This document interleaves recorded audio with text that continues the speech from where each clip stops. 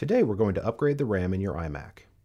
Before we begin, let's check the amount of RAM currently installed. You can check this by going to the top left corner of your screen. The first item under the Apple menu is About this Mac.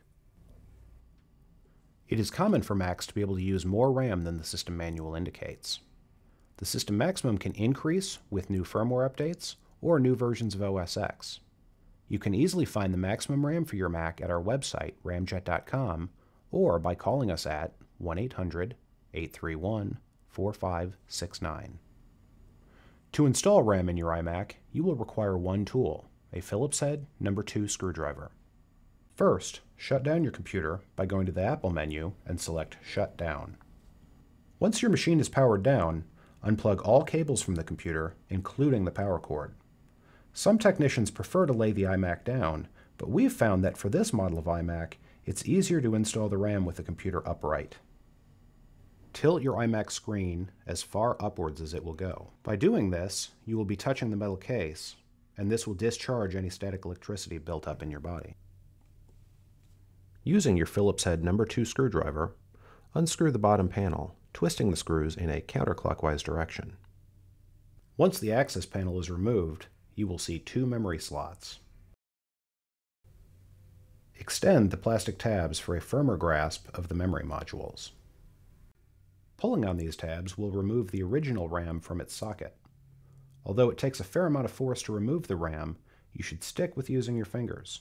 Tools like pliers will cause damage to the SO-DIMM. With the RAM removed, you will see a notch in the row of pins on the top right.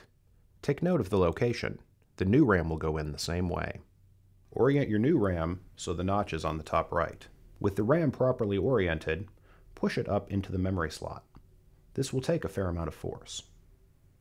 If the RAM rocks back and forth in the slot, it may not be oriented correctly. Pull it out and check the orientation. If the RAM is properly oriented but still feels loose, then you will need to apply more force to get it to seat fully. You will hear a click when the RAM has been fully inserted.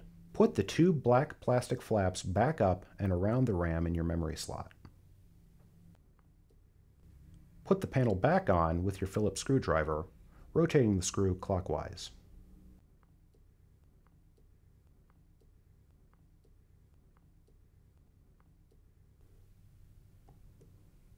Once the panel is back in place, you can reattach your cords.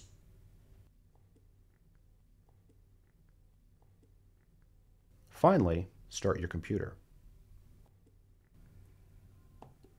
If your RAM is not seated correctly, it will beep like this at startup. After your iMac starts up, check that your RAM is being recognized correctly. Go to the Apple menu in the upper left corner and click About this Mac.